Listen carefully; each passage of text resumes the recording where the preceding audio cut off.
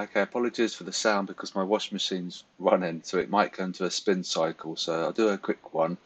The Aussie bubble is causing some confusion. It's really simple. We have to think of things in two layers. The price, if it increases or decreases, is simply a factual thing. Is that that's doing well because price is going up. USD is doing badly because price is going down. So we have to think of things as one layer. That's a factual layer, and then the indicative, suggestive part is the location. So the size is factual. The location is suggestive of what should happen. Now, should is a key word, not will, right? So they're selling Aussie, so we should see that bubble increase, okay? And if it decreases, then we'll see a bubble movement. But see how we're close to the 50%.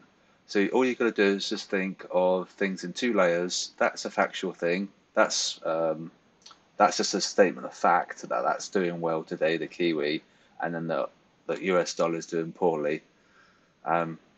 Where they are on the X and Y is indicative of what should happen. So once this comes down below 50%, that'll become a buy, and then we will see that bubble increase.